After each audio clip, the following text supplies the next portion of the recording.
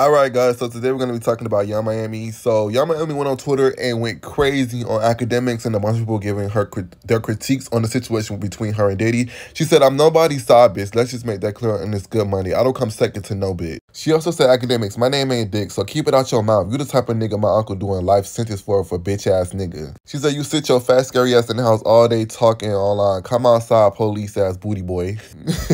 She also said, "Bitches be like, I can never.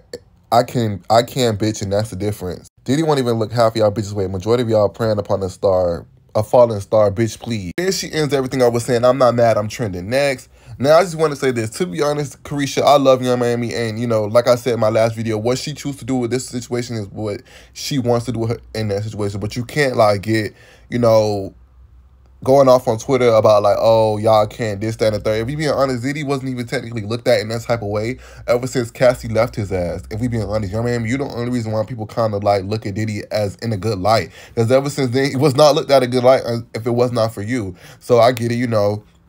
You also have to understand people have opinions, and you're a public figure, and I know that it can be annoying as fuck being that you're a public figure, but it's like you're in a situation that a lot of these women just, you know, they're in that type of situation. They just don't publicly say they're in that situation, or just don't know that they're in that situation, or they just, you know, people have opinions, and you cannot be mad. I feel like that's what all that it really is. You cannot get mad and go boasting off on Twitter. Now, Akademiks, you know, Akademiks.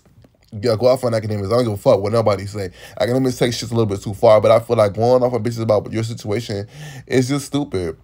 You know what I'm saying? It's just stupid. Like, you're a public figure. You're in a situationship that you publicly like, and that you say, one minute you say you're dating, and Diddy saying another thing, and then you got this woman that's pregnant that came out of the blue, and at first people are going to talk about it. You're a trending topic. You're 𝐒𝐻𝐈. You're 𝐒𝐿𝐈𝐍𝐈. You're the topic. So that's all it is. I love 𝐒𝐻𝐈. I understand the frustration of being, like, talked about all day about something that people would do, you know.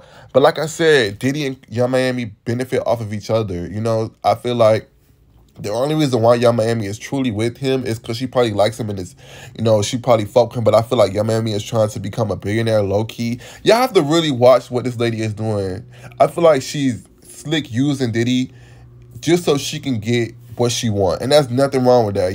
Diddy has done it to a bunch of people to get what he want. So if 𝐒𝐿𝐈𝐍𝐈 is doing that, you know, she's a city girl, hey, by all means. And that's my opinion on the situation. Don't forget to like, comment, subscribe, and I'll see you guys in the next video. Peace.